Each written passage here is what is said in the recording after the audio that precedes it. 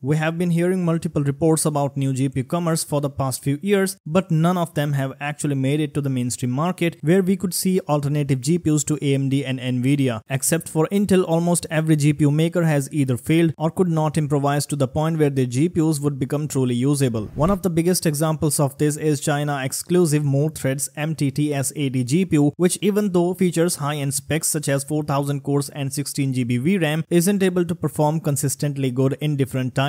Currently, there are as many as 13 GPU manufacturers in China, but none could actually come closer to Nvidia whether we talk about gaming or even data center GPUs. But this one is different. This is the first time we are seeing a possible threat to Nvidia where this new GPU maker called Dangling Technology is making both gaming and data center GPUs that would actually be using the computing language which is exclusive to Nvidia. As reported by John Petty, unlike AMD and Intel, Dangling GPU Plus technology provides a software-defined on-chip heterogeneous computing architecture that will be compatible with both CUDA and OpenCL programming languages. While AMD and Intel make use of OpenCL, CUDA has been Nvidia's proprietary compute model only available to Nvidia GPUs. Compared to OpenCL, CUDA can dramatically speed up computing applications and has been used to develop popular programs like those of Adobe and Autodesk. The company not only received funding from China Net Investment but also has prepared 4 GPUs for AI-based compute acceleration. This generation family is called Goldwasser, where the entry-level chip features 2 power-efficient editions featuring 4 to 16 GB of VRAM and a TDP of 10 to 15 watts. These are compatible with PCIe X4 slots and also include an MXM version for laptops. For full PCIe 16 slots, Dangling has Goldwasser LNXL, where the floating point and integer operation performance are significantly higher and the GPUs feature 32 to 64 GB of memory. These GPUs will operate in a power range of 25 to 120 watts, and the company promises to deliver up to 5 times performance gain in transformer-based models, along with reducing hardware cost in ChatGPT and generative AI workloads. Now, this can be a serious threat to Nvidia GPUs as it is already costlier for the Green Team to sell powerful chips like H800 due to US restrictions. Unlike other parts of the world, Nvidia has to sell computing GPUs at a significantly higher price in China due to the same reason. But Dangling GPUs here will be domestic products that probably won't see such restrictions. However, it is still not clear from where the company is outsourcing its chips. Most likely these chips are getting produced in China itself, because when the last time another Chinese GPU manufacturer called ByteDance tried to secure 7nm wafers, it was restricted because US suspended TSMC from supplying the chips to China. However, as we already see fully developed GPUs by Dangling, it is possible that Nvidia will finally have a big competitor in the GPU market, which not only will take benefit from OpenCL but also from CUDA programming model. Currently, the company hasn't revealed its gaming GPU lineup, but as reports say, these 4 GPUs are made for both gaming and AI training. It is also possible that Goldwasser GPUs are also capable of gaming, or it may mean that the company will release gaming dedicated GPUs in the same lineup very soon. Whatever the case is, we can finally see PC gaming growing faster than before, considering that the global GPU industry is projected to grow from $33 billion to $477 billion by 2030. This means there will be a growing demand from not only high-end software office users but also from gamers. And if you're looking to build a gaming system for yourself, then I recommend checking out my guide on how to build a gaming PC completely from scratch, where not only I explain what parts and tools you need to build your gaming PC, but also how to install each component step by step with clear images and instructions. On top of that, you will find parts recommendations for different budgets, and if you ever need any assistance, you can leave your comment in the comments box. The guide is completely free to use and you can find my link in the description below. And with that, let's move on to another interesting report about Intel's Arrow Lake CPUs that have been recently leaked by Igor's lab. According to the leaked presentations, it was found out that Intel Arrow Lake S for desktop is just 6 to 21% faster than the Raptor Lake refresh. While this may not seem significant, it is actually far better in integrated graphics, where it is up to 2.4 times faster than the integrated graphics on the Raptor Lake refresh. But this does not ignore the fact that we already have Meteor Lake CPUs that are going to feature far superior graphical performance than Arrow Lake CPUs, as Arrow Lake will only feature up to 8 Xe cores, while Meteor Lake will feature up to 128 Xe cores. So what remains is the actual core performance, which does not look impressive at all. Just 6% faster single core performance is nothing when going from one generation to another, and AMD might easily annihilate Arrow Lake with Zen 5, considering that it is rumored to feature a 20 to 25% IPC uplift and has a ladder cache system. As RGT reported in his recent video, the Zen 5 IPC uplift from Zen 4 will be higher than going from Zen 2 to Zen 3, and there will be improvements in multiple areas extras such as decoders and logic units, and there will be also some new CPU instructions. One thing looks clear, that AMD is not only focusing on improving its mainstream CPUs but is also dedicated to improving its APUs like Strix Point, which is supposedly going to feature RDNA 3.5 architecture for integrated graphics. You can know more about it in this video right here, but don't forget to let me know your thoughts on the stories I shared in the video. Lastly, hit the like button if you found the video informative and subscribe for more videos like this. Also turn on the notifications to never miss such videos in the future, and I will see you in the next one.